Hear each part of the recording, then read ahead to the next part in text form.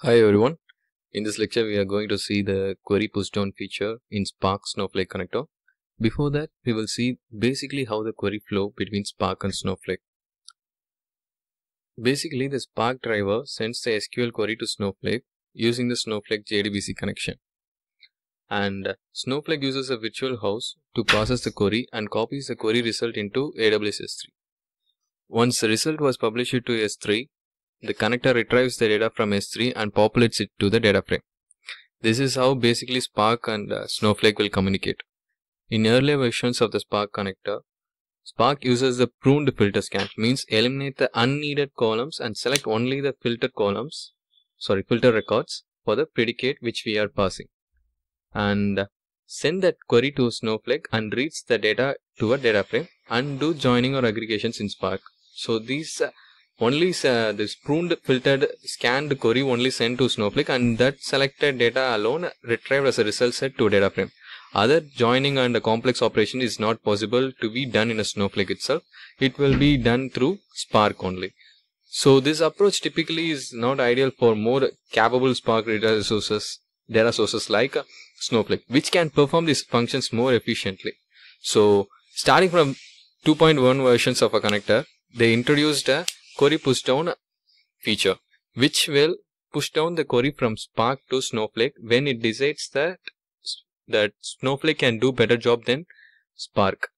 So starting from this 2.1 version of Snowflake Spark connector, Spark can push large and complex Spark logical plans as a whole or in parts to be processed in Snowflake, thus enabling the Snowflake to do more of the work and leverage its performance efficiency.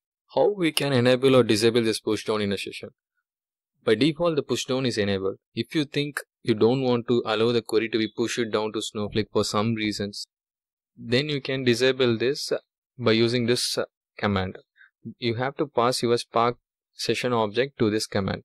So at any time, if you wish, you can re-enable it by issuing this command by passing the same Spark session object. Why actually we need a pushdown? When we have a Spark, why we want to push the processing to Snowflake? So when users of both Snowflake and Spark may find that a large amount of data which they would like to process resides in a Snowflake, and to avoid the reading lots of data or transferring large intermediate results between the interconnected systems. So to achieve the better performance, most of the processing needs to happen close to where the data is stored to enhance the performance, similar to data locality in Hadoop. So when you have a large amount of data in Snowflake, it's better to process the data in Snowflake. Snowflake achieve this much better query performance via efficient pruning of data enabled through micro-partitioning metadata tracking. So in Snowflake, while loading the data, in contrast to traditional static partitioning, Snowflake micro-partitions are derived automatically. They don't need to be explicitly defined upfront or maintained by users. It also delivers all the advantages of static partitioning without the known limitation like skewness of data or maintenance overhead, as well as providing additional significant benefits.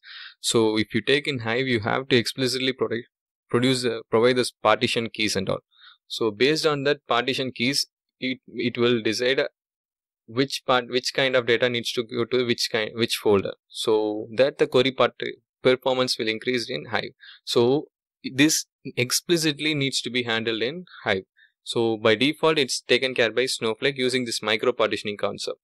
In this micro partitioning, by default, each micro partition will have around 50 to 500 MB of uncompressed data. So this reduces the skewness, only having a little amount of data in a micro partitioning, and also it reduces irrelevant data to be scanned by Snowflake. So additionally, this is also similar to cost-based optimization technique in Hive, where the stats of the table is collected to optimize the query performance. Similar to that, Snowflake scans the data efficiently by using the aggregate information on micro partitions like minimum and maximum values of these respective columns and the number of distinct column values. This helps to perform the joining operations or to do complex operations and all in Snowflake. This also has a benefit of reducing the data that has to be transferred to Spark via S3.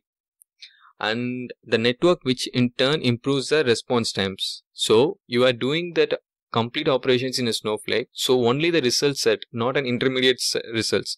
Only the final data which is going to be returned from Snowflake, which will be a small amount of data. How this query plan generation happens? This is where Spark determines when to push down a query to Snowflake. So Spark uses a catalyst optimizer for creating a physical plan, which we call it as a DAG, to execute a query in the most efficient way. Here Spark uses a rule-based optimization to create the optimized logical plan from the unresolved logical plan. And from here it takes and creates a optimized physical plan using a cost-based optimization.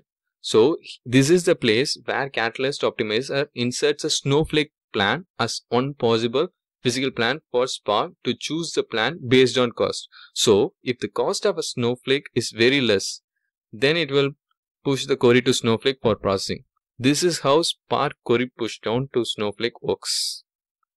So now in this lecture we have seen that how this push down will works, and based on what criteria Spark will push the query to Snowflake.